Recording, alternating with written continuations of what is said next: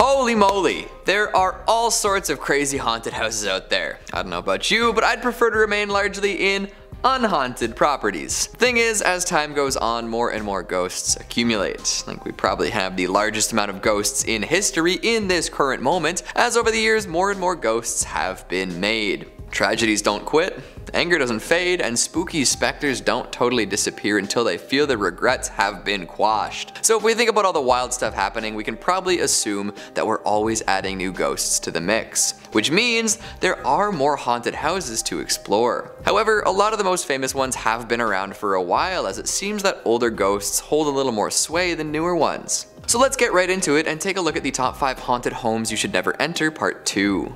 Coming in at number 5, we've got the Feliz Murder Mansion. Also a great name for an instrumental math rock band or maybe a spooky improv group. Feel free to use it as long as you invite me to the first show. The Feliz Murder Mansion is exactly what it sounds like. A mansion in Los Feliz where somebody was murdered. It goes further than that, as the circumstances surrounding the murder are quite grisly indeed. In the late 50s, this house belonged to Dr. Harold Perelson, a family man with a successful career. Those last 2 bits were just for show though, as there was plenty of darkness hidden beneath the veneer of respectability. On one fateful night, he decided enough was enough and found his trusty hammer. Using this carpentry tool as an improvised weapon, he ended the life of his wife in brutal fashion. One attack wasn't enough either, as Dr. Perelson went after his daughter as well. Thankfully, he wasn't able to finish her off, but she was still gravely injured. Realizing what he had done, he decided to drink enough acid to burn through his insides and send him on to the afterlife. Chilling, to say the least. What would drive a person to commit such an act? After this all became public knowledge, people avoided the home for a while. The place where something so horrid happened can't be comfortable to sit around in. However, after a while, a family bought up the property and used it largely for storage. That's probably a safer bet than actually living there, eh? In 2016, the place was cleared out and most of the remaining stuff was auctioned off. Then it sold in 2019 and someone new moved in. Maybe time did a nice revision and people forgot what had happened there. Although it doesn't seem as though the ghosts are very violent or surly. No, the hauntings here largely consist of things being moved around without anyone present. And speaking of present, there have also been reports of unexplainable Christmas gifts appearing around the house. Maybe these ghosts feel bad for how things went down and have decided to live a lovely family life once more.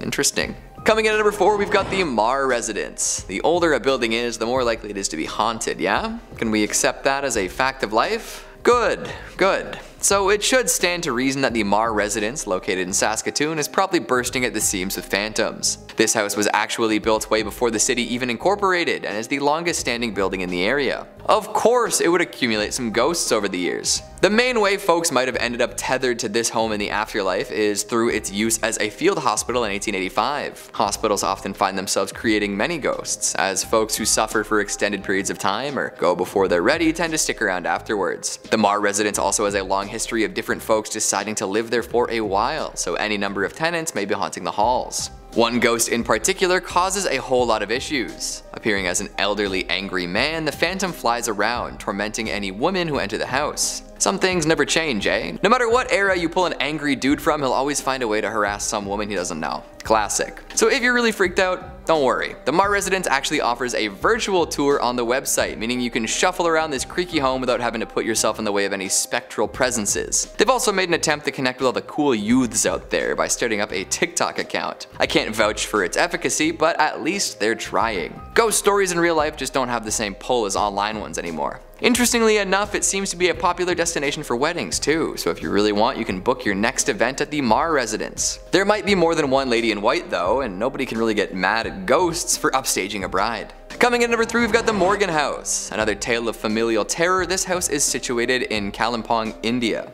A husband-wife duo moved in, sharing the last name Morgan. Of course, that's where this house got its famous name. At first, all seemed well with this young couple. They kept up appearances, went about their daily chores, and ensured that all looked well. However, they were hiding a dark secret. Mr. Morgan supposedly tortured his wife behind closed doors, beating her and performing terrible acts. She had no way to leave him, so all she could do was endure. As time went on, the torture got worse, and Miss Morgan was desperate for a way out. She stopped seeing friends, ceased leaving the house, and eventually became a total shut-in. And after all that, it was too much. She took her own life, leaving Mr. Morgan to abandon the property. For decades, the house was left in this state, empty, dusty, and home to a ghost. But eventually, the Indian government stepped in and revitalized the structure, making it into a boutique hotel. The ghost story doesn't end there though. Guests at this hotel often hear the clicking of high heels and the sobbing of a woman in distress. Those who know the story of the Morgans understand that this is a sign that Miss Morgan is near, even all these years later. Coming in at number 2, we've got Casa De La Poesia, or the House of Poetry.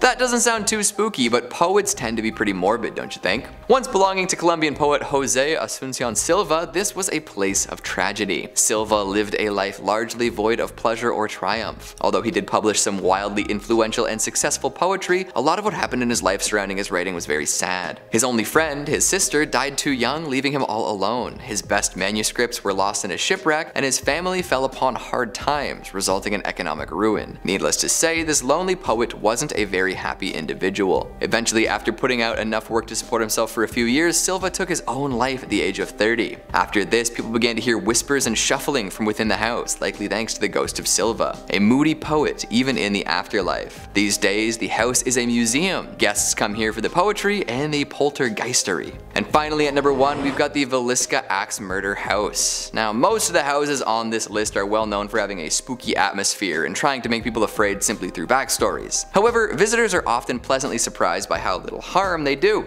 Ghosts have a tough time actually hurting folks after all. The Villisca Axe Murder House has spooky legends and horrifying repercussions in spades. Made famous for a gruesome string of murders back in the early 20th century, folks have always been a little afraid of this shack. No running water, no power, no hope. After the young family was famously murdered and no explanation was discovered, rumors of ghosts and ghouls proliferated. Even today, most paranormal enthusiasts don't seem to want to actually spend a night. In fact, one investigator did in 2014 and did his best to find out what he could. In the end, he only ended up with a self-inflicted stab wound. So be careful when dealing with this fascinating old home. Who knows what you might see, hear, or think. Who wants to put in an offer on one of these? With prices the way they are lately, it might be your last chance to be a homeowner before the fall of the empire. Roommates are almost a given these days, why not opt for a phantom roommate? They'll leave less dishes in the sink. So, what'd you think of the list? Do you agree with my picks? Which haunted house haunts you? Make sure you let me know down in the comments. Speaking of comments, let's take a look at some of your more sequential ones from the top 5 haunted homes you should never enter, part 1. Marcus Aurelius says, I haven't missed Keegan. I haven't tried taking a shot at him yet.